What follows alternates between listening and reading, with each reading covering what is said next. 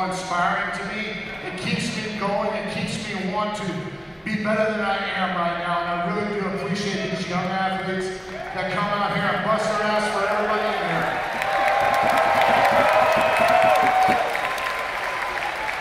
Maybe one day I'll be able to hit a Superman punch. But probably not. Look at it. He's pecking, jumping his pecs up. Look at that.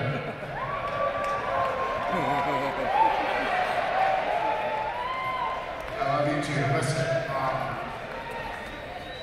for 5 decades and 34 years in the business, you guys have traveled the roads and watched me on television and gone through many, many eras, and I've worked just literally everybody there is to work and wrestle and showcase my abilities in there and become a star because of you, okay?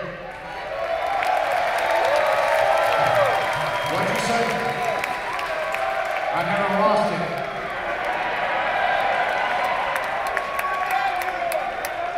This building right here, this ring right here today, especially, throughout the pandemic, we had nobody. We had no energy.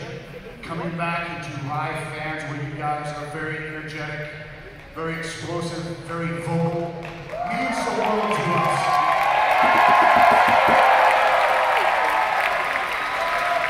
And for 34 years, you guys have allowed me to do that. I want to thank you very much because without any of you, there is no us.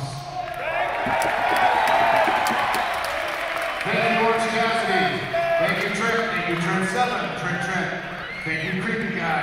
Thank you, Chuck. Thank you, Garland